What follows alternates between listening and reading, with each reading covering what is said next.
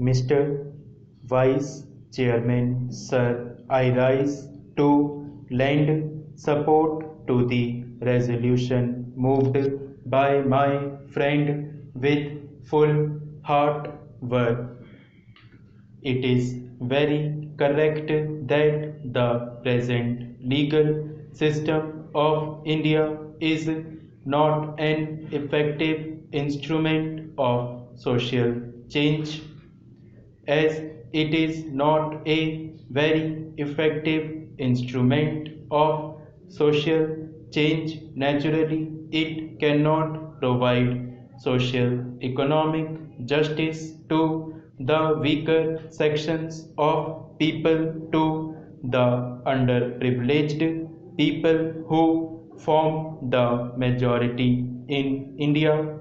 Sir, we all know that the old order change yielding place to new. Change is the only unchanging thing in this constantly changing universe. It is not a very happy thing that although we attained independence in 1947, till today we are guided by Anglo jurisdiction. We all know that India is a socialist country, and goal of socialism has also been embedded in our constitution. Can you achieve this socialistic goal through the present legal system? This is my question. I am sure none can give an affirmative answer. It is a very common complaint among the poor sections of the people of India, the downtrodden masses, the toiling masses, the people who cannot pay for costly litigation, that they are very scared of going to the court. First, they are ignorant, then they have no money, they are very poor. The court of law for them is a sort of jigsaw puzzle. Whenever they go to a court to fight out a case for the redressal of their grievances, they always have the psychological fear. What is that fear? What is the use of going to the court? If I go to the court to fight out a case, for it will take 3 years to 10 years, or maybe 20 years, who knows? So, this inordinate delay in the dispensation of justice is a great hurdle for the poor people who cannot fight our costly cases.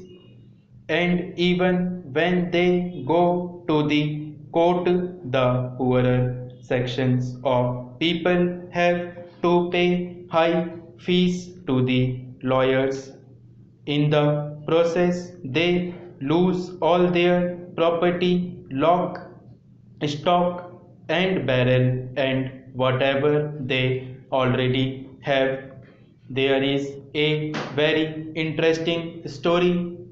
Two poor people were fighting out a case in the court over land. They had been paying fees to the lawyers for a long time. If a man gets justice after 20 years, what is the use of this? The most important of these provisions is the amendment of Section 34 of the Income Tax Act, by which powers are being taken in certain circumstances and with certain safeguards to reopen past cases of tax evasion since the end of the Second World War.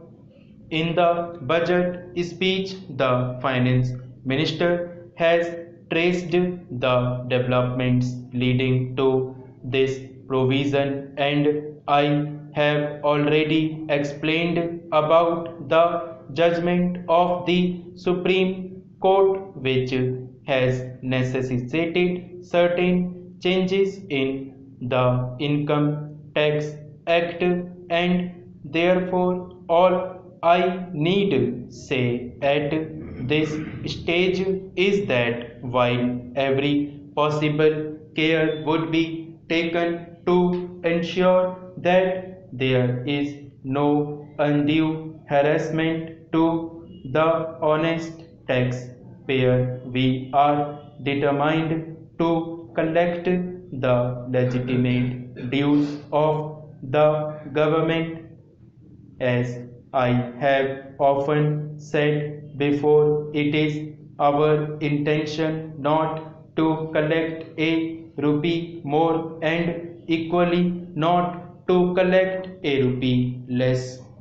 In this category of provisions should also be included the powers proposed for search and seizure of documents and for obtaining information from banks. The tax on registered firms will also assist in checking a form of legal tax avoidance by which Hindu undivided families create partitions, whole or partial, on paper and then function as registered firms. In our budget estimates, credit has been taken of the recoveries due on account of these cases of tax evasion. In excises, only three major proposals have been made. These are an additional duty of 6 paise per square meter on all categories of cotton fabrics except coarse dhotis and saris, a new duty of 6 paisa per lb on vegetable non-essential oils, a duty of 25 paisa per gallon on diesel and vaporizing oil, and of 15 paisa per gallon on industrial fuel oils. The duties on diesel and fuel oils are really not on fresh imports. They are mainly in substitutional of import duties of about an equal order, the revenue from which is being lost by total replacement of imports by indigenous production at the new refineries in Bombay.